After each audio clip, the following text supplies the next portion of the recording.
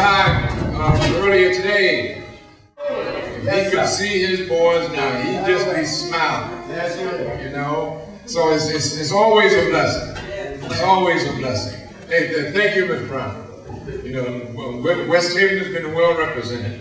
You wouldn't have to make me fall, Cal Brown. I'm honored to be here giving honor to God, and it's always a pleasure to represent the woman who made this Love March a part of American history. The Congresswoman today is on Capitol Hill doing what she's elected to do, and unfortunately could not be here, but sends her own words. Dear friends, today we celebrate the birth of one of our nation's greatest heroes, the Reverend Dr. Martin Luther King Jr. We also look ahead to the realization of all that Dr. King fought and ultimately died for. Yet in just 5 days, President-elect Barack Obama will take the oath of office and become the 44th President of the United States of America, shattering the barriers that have held us back for years. Dr. King once said that a genuine leader is not a searcher for consensus, but a molder of consensus. In Barack Obama, we have found a genuine leader. Our nation has come such a long way since the days of Brown versus the Board of Education, the Montgomery bus boycott, and the Freedom Rides, and further still from the signing of the Voting Rights Act of 1965. However, that is not to say that the seeds of hate that were sown throughout our history have disappeared. Many of you here today bore witness to the turbulent times of the Civil Rights Movement, yet many more have only the lessons of history to guide them. This year, we have much to celebrate, but we have even more to teach. We must continue our efforts to understand the struggles of all those who fight for equality, whether it is because of race, gender, age, or sexual orientation. And we must strengthen our resolve to ensure opportunity for every American. Dr. King's actions stand as defining moments in our nation's history, but his most enduring legacy will always be his commitment to non-violent protest. Our annual Love March is not only a fitting tribute to that legacy, but also a means to teach the new generation the lessons we learn from his life and actions. I want to take a moment to thank the Reverend Gerald Hampton for participating at this year's guest speaker, and to the Reverend Kennedy Hampton Sr. for continuing this community tradition established by their father. I also want to thank all of those gathered here today to participate in this stirring reminder of Dr. King's peaceful yet forceful message, and for your generous support of the Reverend George W. Hampton Sr. Scholarship Fund. Thank you for all that you do, and please accept my very best wishes for a healthy and happy new year. Sincerely, Rosa DeLauro, member of Congress. Thank you so much. Going to have Gary Winfield come, and he's a new guy in town. So just do me a favor and be as supportive as you can of him. Because he needs all the energy that you have, all that you know, to make what he seeks to do better. Thank you, Gary.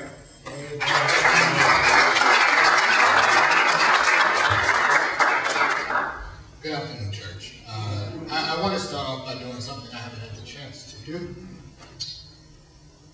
Thank you. Amen.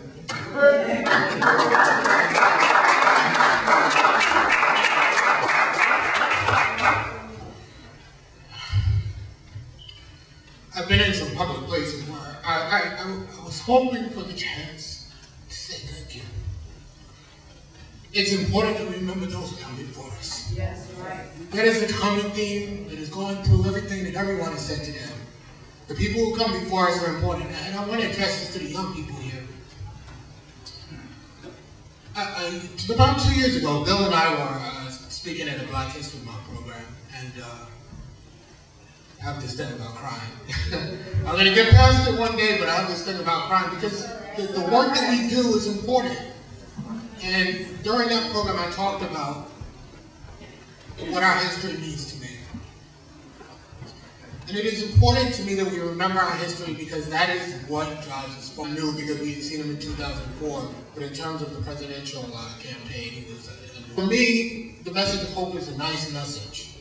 But it wasn't a message that I thought pertained to Black people particularly because as a people, we've always been hopeful. That's what has allowed us to continue in this country. And so hope is not where we needed to get to. We needed to get to believe. And actually, if you look at my campaign message was that beyond hope there is belief. And in terms of politics, that it is our job to give people a reason to believe again. What we were talking about today is about the ability to, yes, have faith, but to believe. The reason why we went out and voted for Barack Obama wasn't just that we were hoping that Barack Obama would win. It was because we believed that we are now in a country where he could do that thing, that win.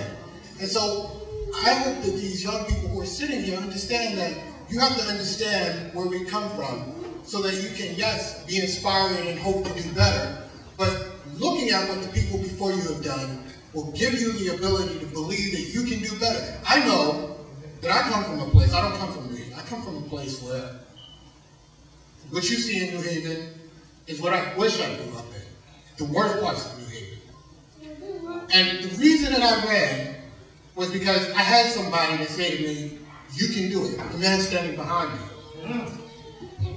You know, it's funny that as soon as I met Bill Dyson, I felt a connection to him. You know, my father was never around. But I look at Bill as a father in some ways. He's a friend, but he's a father in some ways because Bill has helped to guide me. And it's funny, people said during my campaign, they said, you know, Bill's not right out front helping you. And I said to them, you don't understand what it is to help someone. You don't understand what it is to guide a person. To stand out there and to open the door for me is not to help me. It's to just say, here you go. But he helped me by reminding me that I can go out there, sometimes on my own, and do better. And that's what we as adults have to do for these young people. It is important that you understand that you can do anything you want to do. Growing up, people expected me to not do much. They expected me to be another person on the street corner. But I've had the ability, because of the few people in my life who took the time to say, you can do whatever you want to do some wonderful things. I've been an engineer, and I'm now elected.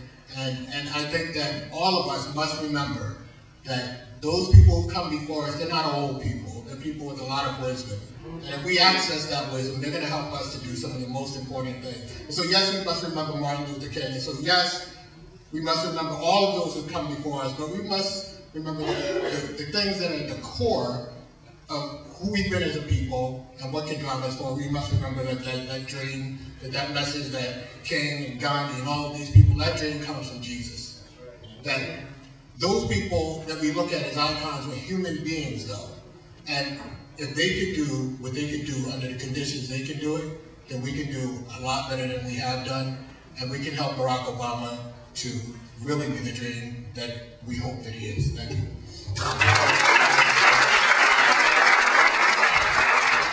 My parting words to you, just so that you see some things. I want everybody here on Tuesday, if you're not in Washington, D.C., watch a TV.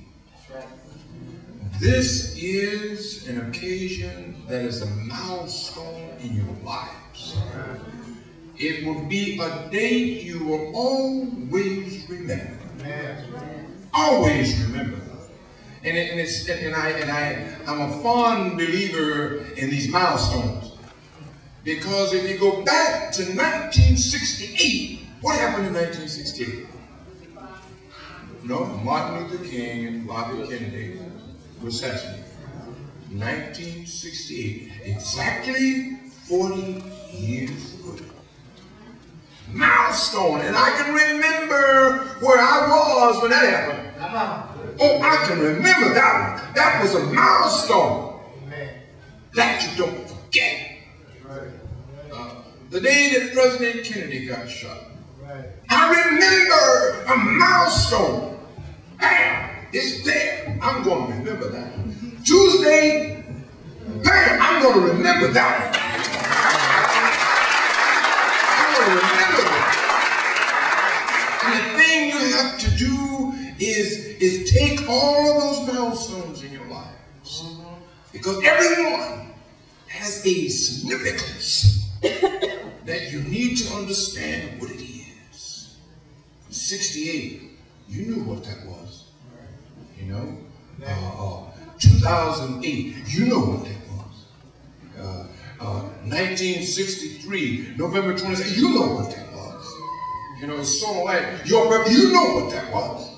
Milestones in your life that tells a story about those things that were important to you.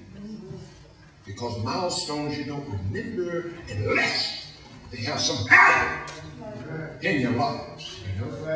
So you take all that value and you just kind of roll it around and say, that's who I am. That's what has impacted my life.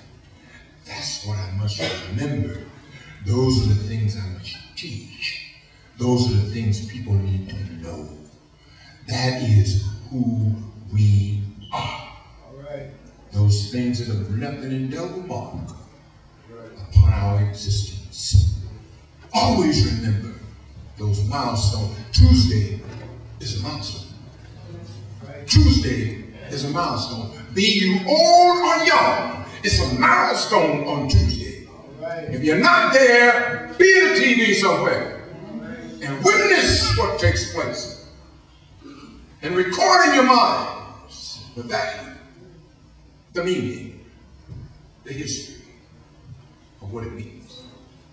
So I'm through preaching today. Gerald did that, you know. So just thought I needed to say that to you. And it's always a pleasure being in the presence of a group of people that you can share, you know, experience, singing, preaching, history, all of it, because it makes us one. We are one. Don't ever forget that. We are one. Thank you very much. Brother Bill Dyson, thank you as always for a job well done. I have one friendly reminder, then we will say a word and turn it back over into the hands of Pastor Gerald W. Hampton, that he may come up and I know I threw the W in there. I'm thinking of my daddy, forgive me.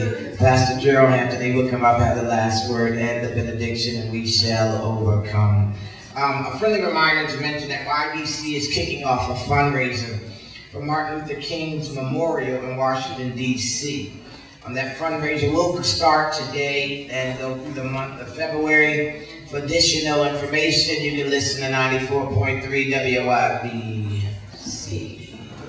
A letter coming down to his office complaining, griping, and trying to do everything in the spirit of love and making sure he got the message. Amen. So we want to recognize our superintendent of school, Reverend Dr. Reginald Williams.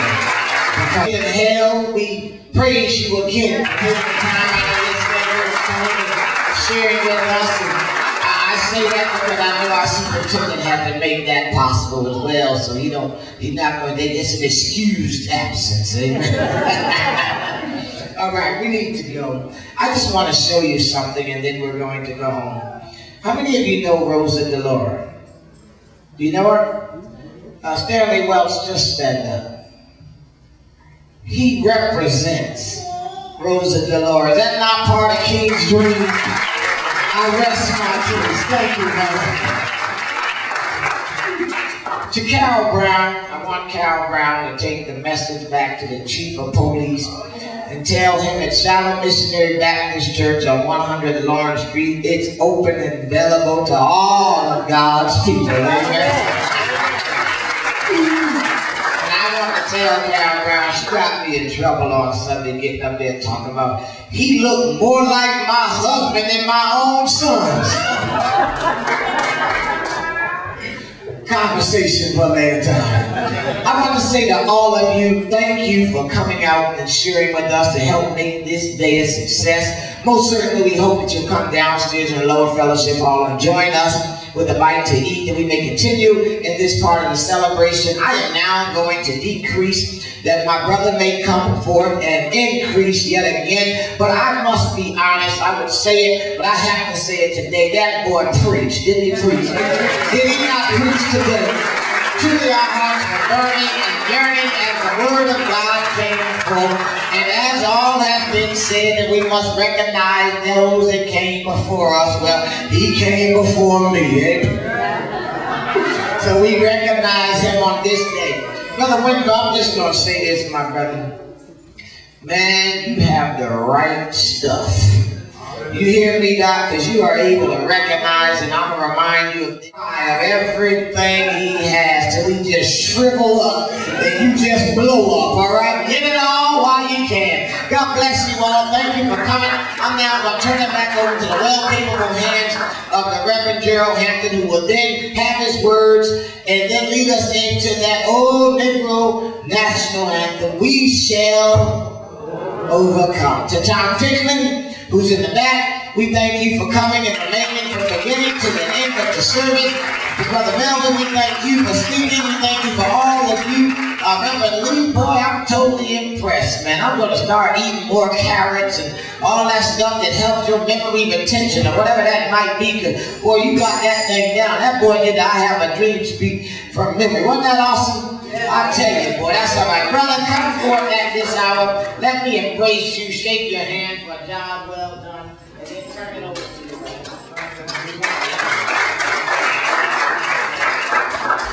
We thank everyone today. It would be a poor shepherd if he came and did not have any sheep. And so I'm grateful for a bread of life who come. Will you all stand, please?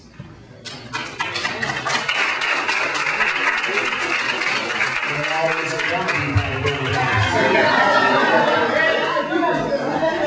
brother like my church there in Stanford, Johnson. I'm so happy to see Reggie Mayo. I had wrote down here that I was going to speak on his behalf because I know that he's normally here every year. And we never have to send him. My father only missed him 1 year, and I think he'll never, ever forget. And so I'll let my pop know you were late, but you were here. So we're grateful to see you, Doctor. Why? Because Reggie is a great inspiration. He's the head of our schools, and our children are doing as well as they can be. And so we used to have a black, what they call him, chief of police. But now Melvin is gone, and so you don't see the chief here. But we still have a superintendent of school.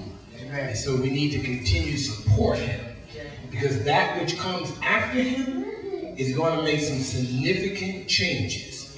So you better do like the old folks used to do. Get it while you can get it, because soon it will be gone. And when it's gone, you can't get what's already left the house. Are you hearing me? Brother Winfield, of course, we say congratulations to you, brother. We know you had a struggle in your election, but we were ones that supported you. Amen. You have a great deal of support that came out of that Eddie's barbershop. Boy, we talked about you, we knew the struggle, we knew it all. But you have more support than that which you've seen. And the further you go, we will come out the cracks to support you. But there are many of us whom are watching you, because the shoes that you're trying to fill are very big. But we encourage you to continue on and do the best that you can. What Dyson didn't achieve, we are expecting you to do that. All right, now. Whatever goal he didn't reach, we are expecting you to exceed that. All right. So you have our support behind you. And there are greater achievements in New Haven that will avail themselves soon after time. We thank everyone. Stanley Welch, I know that you've been here, and I've argued with him at one time because I'm like, man, where's Rosa? It's nice seeing you, but where's Rosa? But he reminded me one year that he represents Rosa, and even though she's not here, she's still working on our behalf. And that year that she got us inducted was truly proof, because to those who don't know, the Love March is recorded in the history of the federal government of the United States of America through Rosa DeLaura. So she is doing her work, and we appreciate you, Stanley. You've been here about every year, I believe so too. Even when she came, you were here. So he's been here.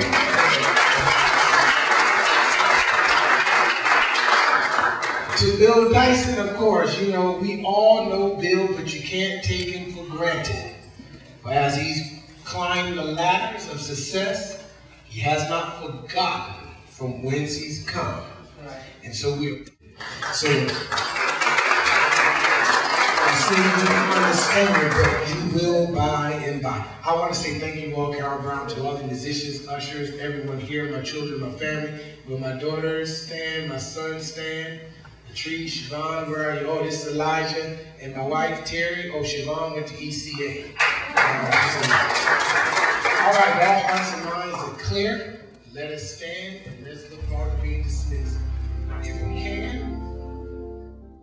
there is still racism, is still running rampant. Don't be fooled by the election to make you think that everything is all right. Because what's going to happen is that they're going to begin to use that against us to turn back the hands of time. It's good to see Obama, but the Bible teaches us that you need to watch as well as pray. And so don't get so hooked and overwhelmed with Barack that you don't look at what's happening right next door to you.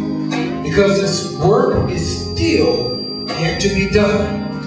They're looking at, that's why you'll find that when they say all the time when the federal government sneezes, we catch the flu in our neighborhood. So you need to watch as well as pray. Help create new opportunities. Don't lay down and just ask, but keep that creativity going, and you'll see that we'll make it out. All right, brother, come on.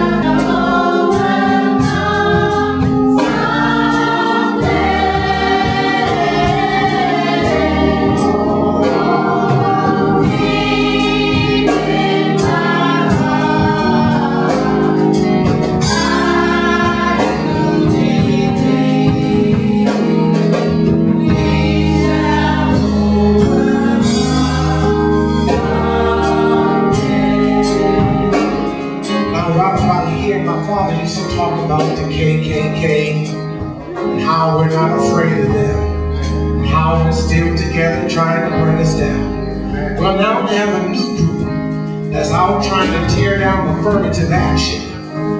They're not known by KKK, but it's the works that they do that's worse than the KKK. The KKK can only grab what a few of us, but affirmative action can affect a generation. That's why I tell you, don't go to sleep. Help Barack. Our work is not done. There's still a lot of work to be done. But anyway, let's go to the next verse. Because I know my daddy, we are not afraid. We are not afraid. We are not afraid. We are not afraid.